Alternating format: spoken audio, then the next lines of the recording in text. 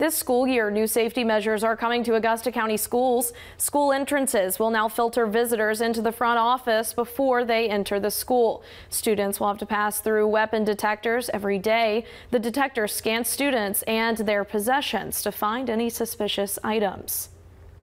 We will treat the kids as normally as we do and consistently as we do to provide a safe environment, but not actually single anybody out or make any judgments on them just because an alert went off.